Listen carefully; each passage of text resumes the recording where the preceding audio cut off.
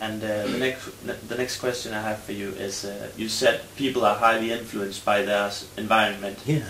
And in regards to this, what are the origins of the ideas that you are promoting? Your ideas. The origins, okay. I lived in New York, and there were all kinds of people. Irish, Greeks, French, Jews, Italians, Norwegians. All my friends were mixed.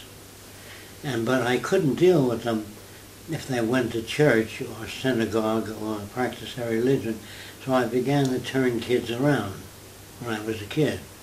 I began to talk to them about evolution and what science means. Now, I had to do that in order to deal with them, because they remained professional Arabs and professional Irishmen. They would say, "Did you know that Lincoln was Irish, lad?" You know, and all the Irish spoke the same way, because they came from the same environment. The Jewish kids would talk like this: "So if you miss the bus, you'll wait a little longer, you'll catch a bus." But they all spoke that way. The Italian kids say, "Hey, where you going, huh?" That's why they spoke in New York. And I can see where they're coming from. I never had a kid in New York say, "I say, old chap, are you a flyer?" That's in England. They speak that way. So you can see how countries influence a language. There was important people in Spain that lisp when they talk. So what's new? And the Spanish people in that community, all of them speak with their tongue like that, because important people did. There's a book called What Veblen Taught, Torsten Veblen. He wrote a book called The Theory of the Leisure Class. And he was a college professor, and they kicked him out of school because he wrote books on the origin of behavior.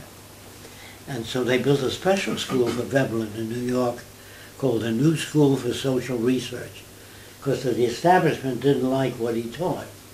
Now here's what he said. He said in the old days, aristocrats used to hire people to stand in the hallway like that, do nothing. The more people you had standing doing nothing, the more respect you commanded. But these people were uneducated. They were there to protect the people too. They used to wipe their nose on their sleeves all the time. And it looked very bad because the guy put new clothing on them, but they used to wipe their nose. So they didn't like that, so they put buttons here on the sleeve. So the guy turned the sleeve, oh, yeah. And then they put the buttons in different patterns until that stopped. And that's how come you have buttons on a man's jacket. See, Veblen used to describe the origin of all things. Do you understand that? We still have buttons on a men's jacket, which are not used for anything, but it came from that. Then there was a short king that designed high heels, but he didn't permit anybody in the court to wear high heels, because he wanted to stand above everybody else. Veblen wrote about that. Do you understand what I'm saying? Yeah. Yeah. Now, there was an important woman in the court, princess, that had a sloping chin. So she designed garments, I'm sure you've seen them, that look like that, to cover the sloping chin.